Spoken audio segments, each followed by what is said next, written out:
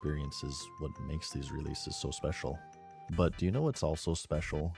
Shaving your balls with Manscaped, the global men's lifestyle brand that's revolutionizing the way that we think about men's grooming.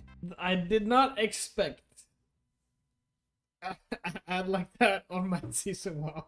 On my season show. What the fuck? Yeah. Because I mean, if it's been a part of you for like almost your whole life, then it feels like home, right? Instrumental play, on the other hand, Yeah. different Laddie. is... I have a difficult time probably relating to this. But to me it sounds very controversial, and for that reason I'm intrigued. Because like why World of Warcraft's become so toxic. I have nothing but the love for the game currently. I love War Within. It is the best expansion I've ever played. It is. It 100% is, retail version wise.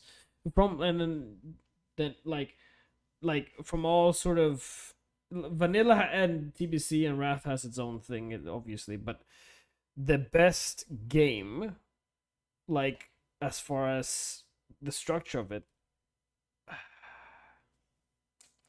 yeah, War Within. But why World of Warcraft has become toxic? Maybe he's talking retail, maybe he's talking in general, or maybe he's just talking classic. I know his focus is way more classic driven, so. But here we go.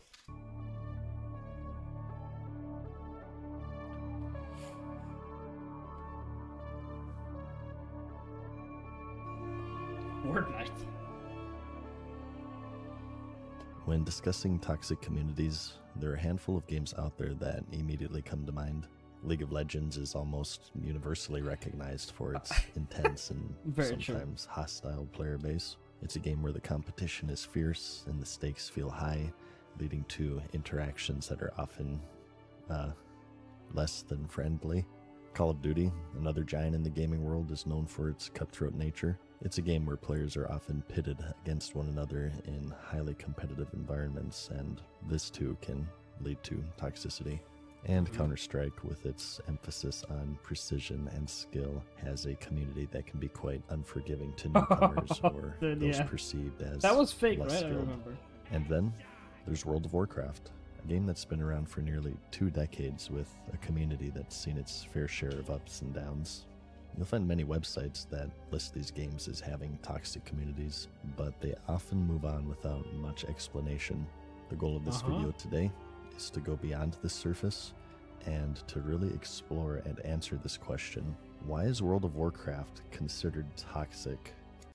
I'm gonna add a little bit of it, like keywords to this. Okay, I'm assuming GDKP is one of the things.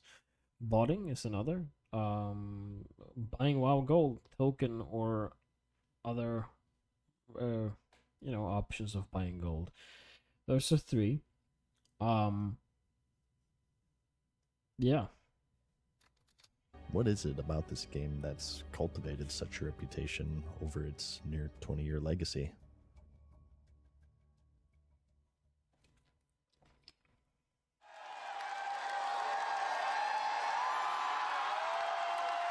What the fuck?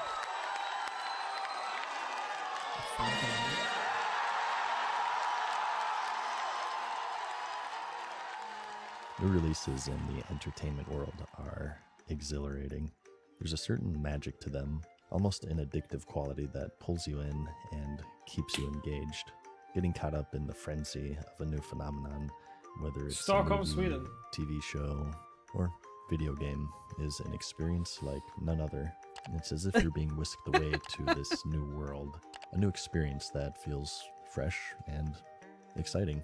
The story progresses, new features are introduced, and mysteries that have been lingering on for years might finally be resolved. The fan base collectively gets lost in the unfolding narrative, sharing in the excitement and the joy of discovery. And it's this communal experience is what makes these releases so special. But do you know what's also special? Shaving your balls with Manscaped, the global men's lifestyle brand that's revolutionizing the way that we think about men's grooming. I mean, when you've got the confidence of more than 10 million men worldwide, in other words, more than 20 million testicles shaved, you know they're doing something right. These communities may be toxic, but your crotch isn't, with the Performance Package 5.0 Ultra featuring the brand new Lawnmower electric trimmer, which takes grooming precision to a whole new level. This bad boy comes with dual skin-safe blade heads, an upgraded trimmer blade for those clean-cut moves, and an interchangeable foil blade that leaves you with a super smooth and bare finish. And with a bigger LED light and waterproof design, you're covered whether you're in the shower or out. The Performance 5.0 Ultra package includes the Weed Whacker 2.0 for easy nose and ear hair trimming. God, The kit Weed also Whacker. comes with the Crop Soother aftershave lotion and the Preserver anti-chafing deodorant. They're essentially world buffs for your testicles. And don't forget the free gifts. The Boxers 2.0 and the Shed 2.0 bag for God. ultimate comfort and organization. Get your Performance Package 5.0 Ultra today at manscaped.com with my code MSS20 for 20% off, Soother. and also free shipping and these 2 free gifts. Your balls will thank you. I did not expect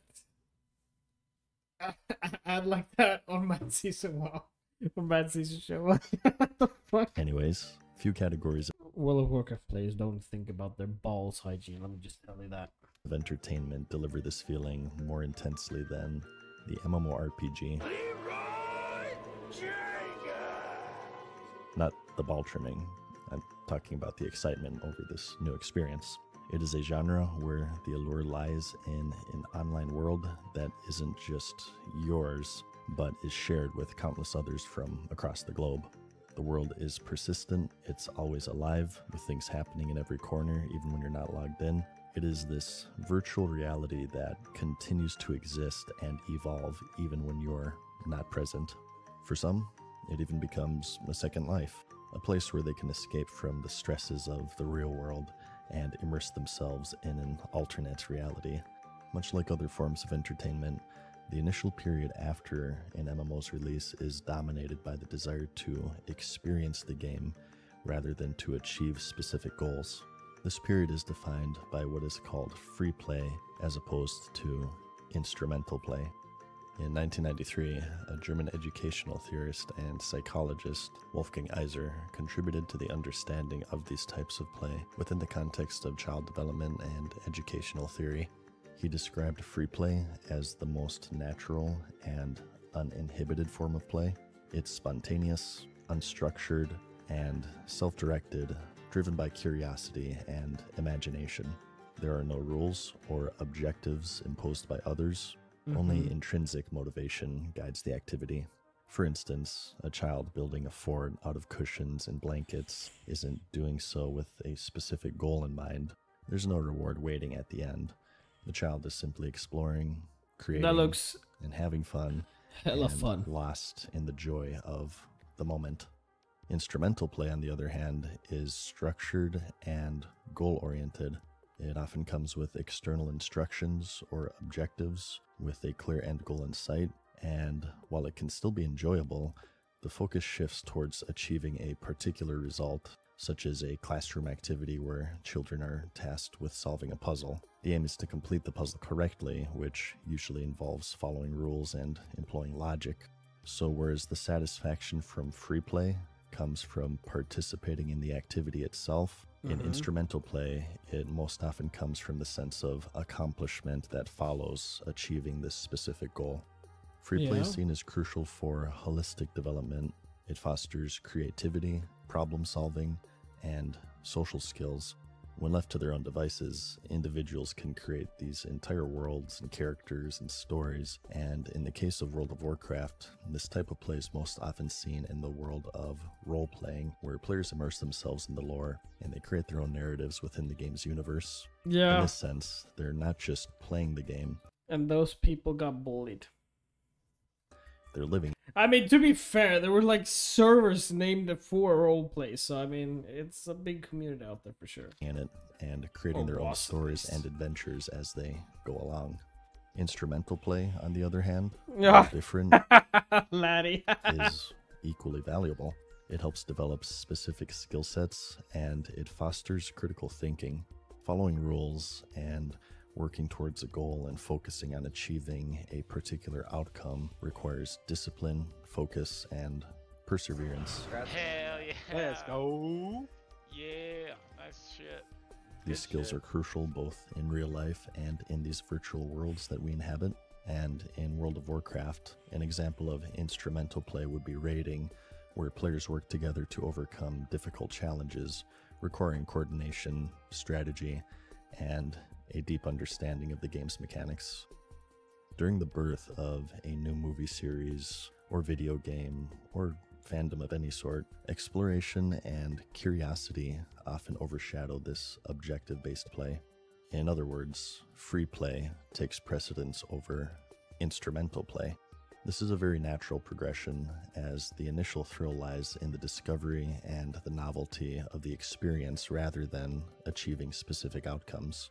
It's a time when the world feels open and full of possibilities, and where the joy comes from the journey rather than the destination. Although both types of play are essential, free play has an advantage, especially in terms of community dynamics. It's less intense because there are no objectives at stake. Without specific goals, the game lacks a competitive edge, which can lead to a more relaxed and welcoming environment. I don't know about like just in general, the way I felt about leveling back then, I kind of enjoyed it.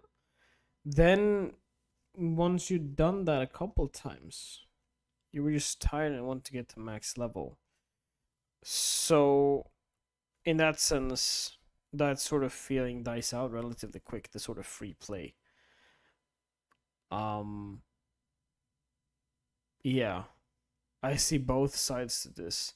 A lot of people just preach the whole free play in the beginning, and just the leveling journey in itself is worth playing. And yeah, sure, there's raiding, but what about the leveling part? Like, everyone just sort of, like, oh, not everyone, a lot of people just love that part. But I think I was on that side when I was younger, and then when I got older, I just like, okay, max level, here we go. I want to see the end content, because that's where it's at. Whereas other people were like, yeah, there's end content, but that's the end, and this is where it's at with the leveling and everything. But as time passes, and this initial exploration phase ends, the free play dynamic wanes, and objective-based play and, consequently, instrumental play start to take over. Yeah. Where there once were no conditions to win, the need to achieve victory at all costs begins to dominate. The fun is no longer about simply experiencing the dungeon, it's about completing it as quickly and as efficiently as possible. This shift introduces a level of pressure to perform well, and often to impose that same pressure onto teammates, and it's no longer just about enjoying the game, it's about proving your worth, both to yourself and to others. Don't go in the Get out of defile. the file. Get out Are of you the kidding me? Come on! Wow. It is at this point that elitism begins to creep in. Those who don't meet certain standards can be excluded or looked down upon, creating an environment that becomes increasingly divisive, and what was once a collaborative and inclusive experience has now turned into a competitive and exclusionary one. Players who were once welcomed with open arms may find themselves now ostracized or criticized for not meeting the ever-increasing demands of the game and its player base. But I'll challenge that with this, though. If it's so toxic and everything, why don't you just go level another character that you like? Why don't you just do what you sort of love to do? Free play dies out if you decide for it to die out. I said previously that the whole thing of like, if you level one character and then you level another and then another, sooner or later it becomes tiresome. But if that's what you love, then just keep doing that then.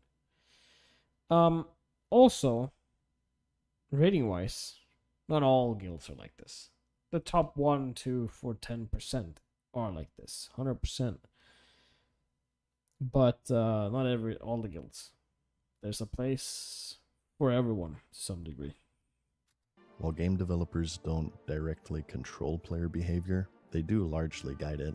As a game becomes more and more solved and the collective interest of the player base shifts towards goal-oriented instrumental play, developers may start implementing systems and features that cater to this new focus. The quality of a player's gear becomes immediately discernible and boiled down to a number, and metrics like what dungeons or raids they've completed and how efficiently they've done so are now built into the game itself. Yeah, with the Mythic 100%, I can give an example. I tried to queue for some Mythics yesterday. I'm a good player with some good gear. Because I don't have the rating for this season, I'm not getting in. I tried for like an hour and a half. I couldn't get one. I even tried to create the group myself with my keystone. That didn't work either. On a Saturday. That's kind of yikes. In that sense, you need to group up with friends to boost your rating, and then all of a sudden you can do a pug and everything, and then all of a sudden like, oh my god, this guy has that much rating. Holy shit, yes. But yeah. This creates an environment that allows for the immediate filtering of the good players from the bad and the optimal from the suboptimal, and where you once might have taken a player along a dungeon run because they were funny or enjoyable to be around, you now might replace that same player with a personality of Dark Side Phil, who does 20% more damage. And though min-max and optimized objective-based gameplay can be fun in its own right, the focus begins to shift towards it in almost every aspect of the game, often at the expense of the community spirit that once defined it. Such is the natural course of all multiplayer games, because the problem lies not necessarily with their design as much as it does with our competitive human nature. Yes! Yes! Game designers can take measures to slow this process, and there have been documented cases of them doing so, such as in Final Fantasy XIV, another MMO, where damage meters are allowed only for personal use and are against the game's terms of service to broadcast them to other players or shame someone for performing suboptimally. Where there are choices, there are those that are right and those that are wrong. If there is a win condition, it is possible to lose, and the foundation of World of Warcraft in particular is built upon these fundamentals: player agency and achievements.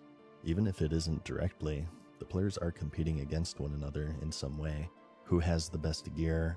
Who does the most damage? Who has the highest parse? Who has more mounts? Who has the coolest mount? Who has this cool looking rare armor set? Who has more gold? Who has more achievement points? Max level characters, PvP ranking, and so on and so forth. Your performance in the game is directly compared to others playing it. It is an environment crafted specifically for instrumental play, and for all of its strengths, a wholesome community is transitory, existing only for a brief period of time when it is new and the players are preoccupied with experiencing it rather than experiencing it correctly. Such is the fate of not only World of Warcraft, but of most MMORPGs and, by extension, most multiplayer games. The answer to why the World of Warcraft community has become toxic, at least in part, lies in the passage of time.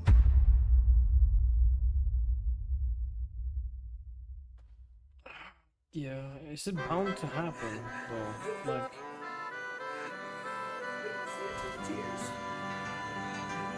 Is that actually a reaction? Oh, it's gorgeous. In all forms of entertainment, not just MMOs, and not even just video games, there's a certain measure of investment that comes from three key resources: money, time, and emotion. These three elements are the foundation of our engagement with the things that we love, and they play a significant role in shaping our experiences and our communities. You pay your hard-earned money to play the game, to watch the movie, to attend a sporting event, and you spend your valuable time interacting with it, investing countless hours into whatever form of entertainment that you're passionate about. And over time, if you enjoy it enough, you might even become emotionally attached to it in some significant way. And it's this emotional investment is what most often makes these experiences meaningful and memorable. But it can also be the source of conflict and tension within communities. Time and money are straightforward. You spend them and they're gone.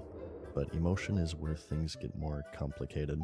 Most of us are guilty of reminiscing fondly about that nostalgic game series from our childhoods, Yeah, I mean, classic WoW in itself is just a great example of this. or that unforgettable football game we attended, or maybe perhaps when we first saw Star Wars on the big screen. These experiences, Yeah, or when can't remember the name of the Alan Brackman or whatever. It's like some of you like vanilla, and you, oh, dude. And then they released the trailer. Holy shit! evoke strong emotional responses, and we carry them with us long after the event has passed. They become a part of who we are, and they help shape our identities and relationships with others. MMOs, however, are a unique case. They are a particularly hardcore genre of game in terms of investment. They're expensive, requiring expansions every couple of years. World of Warcraft, for instance, still has a monthly subscription fee just to play, on top of a pretty intense cash shop for cosmetics and progression. Told you so, by the way. It's a financial commitment that not every gamer is willing or able to make, but for those who do, it's a significant investment. The genre is also incredibly time-consuming. MMOs are built on the foundation that there is no end, that the content is continuously added in order to keep players engaged and, more importantly, subscribed. Yeah. World of Warcraft, for example, just released its 10th expansion and will be celebrating its 20th anniversary this November. Some players have been playing it for the entirety of the game's lifespan, dedicating years of their lives and thousands of dollars to exploring Azeroth and all it has to offer. 20 years of memories, trials, tribulations, successes, failures, friends, enemies, and emotional investment. For many, World of Warcraft has become more than just a game. Yeah. Because I mean, if it's been a part of you for like almost your whole life, then it feels like home, right? It's a comfort activity, a consistent and everyday part of their lives that provides a sense of stability in a world that is often unpredictable and chaotic. It's something that they can rely on. It's something that's been there through the good times and the bad, and this deep connection only strengthens their investment into the game. Time, money, and emotion. This intense investment creates an equally intense community where some players attach their identity to the game, while on the other hand, perhaps due to its addictive nature, have attached their identity to disliking it. As stated, MMOs are built upon the fundamental principle of change. New features, systems, classes, land masses, and so on are constantly introduced, removed, or otherwise altered for better or for worse. And the result is a community that is often at odds with itself, divided between those who love the game and those who love to hate what it has become. In recent years, there's been a lot of negativity surrounding Blizzard, the developer for World of Warcraft, from laying off a record number of employees after a record-breaking fiscal financial quarter, to releasing unfinished games, facing human rights controversies, All the Warcraft Reforged. Yeah, holy fuck. poor expansion releases, and even lawsuits. Blizzard has been thrust into a whirlwind of controversy. This has led to an abundance of criticism and negativity, with Blizzard becoming something of a punching bag for journalists and documentarians and the gaming community as a whole. And while much of it is deserved, this constant barrage of criticism has also created a bandwagon effect where much of this negativity surrounding the game and the developer is either overdone or done in bad faith. It has long since reached a point where there's now pushback, with longtime fans of the game who have invested so much of themselves into it, fighting back with what they perceive as equally personal toxicity. This defensiveness is understandable, but it also contributes to the toxic environment that has become synonymous with the game. This phenomenon isn't unique to World of Warcraft. It's true of any long-running game or series, but it's particularly pronounced in MMOs due to the intense time and financial commitments required. It's not just a random Call of Duty match. It's an adventure that spans decades for some players. There's so much more to attach yourself to in the MMO genre, which makes the community dynamics even more charged, and therefore the potential for toxicity even higher. And the result is a mix of toxic positivity and toxic negativity. The fanboys versus the haters. Those who treat the game like a girlfriend versus those who treat it like an ex-girlfriend. Meanwhile, a potential new player who is ignorant of all of this looks on in confusion and embarrassment. World of Warcraft, League of Legends, Dota, Counter-Strike. These are games and franchises that have been around longer than some of you have been alive. Yep. They've Not me though. become staples, comforts, and significant parts of the player base's identity. When you combine this with the shift from free play to instrumental play and the hyper-optimization and metagaming that follows, it creates an environment that many today consider to be toxic and unwelcoming. And while the nature and structure of these games plays a role, what's truly responsible for the decline in the quality of these communities is our competitive human nature and our tendency to invest too much of ourselves into our passions, whether that be movies, sports, TV shows, or video games like World of Warcraft. The problem is the same. It's not just about the games themselves, it's about how we as people interact with them and the communities that form around them.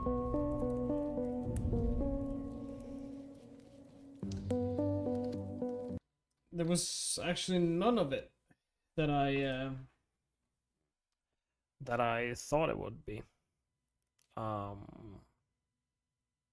yeah, damn.